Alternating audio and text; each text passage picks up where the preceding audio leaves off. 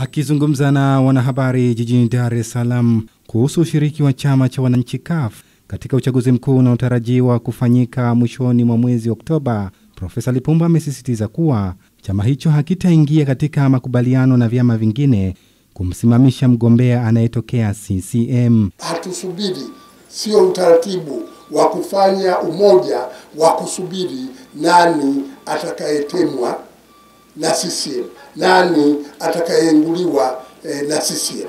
Kwa hiyo tutashirikiana na vyama ambavyo vina nia ya dhati ya kuweza kuleta mabadiliko ya kweli. Katika hatua nyingine, Profesa Lipumba amemshauri Rais Dr. John Magufuli kukutana na viongozi wa vyama vya upinzani ili kujadili namna ya kuwezesha uchaguzi mkuu kuwa huru na haki na kuepuka malalamiko kwa washiriki.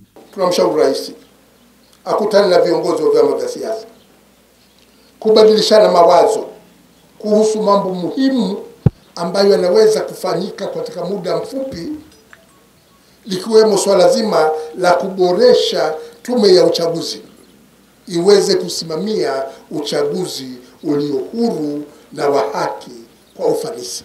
Uchaguzi mkuu uliofanyika mwaka 2015, vyama vinne vya upinzani ikiwemo CUF viliungana na kumsimamisha Edward Lowassa aliyetokea CCM kugombea nafasi ya uraisi, hali iliyosababisha baadhi ya viongozi wa vyama hivyo akiwemo Profesa Lipumba kujiuzuru nafasi ya wenyekiti wa CUF kwa madai ya kutoridhishwa na kitendo hicho. Athmani Mihula, Star TV, Dar es Salaam.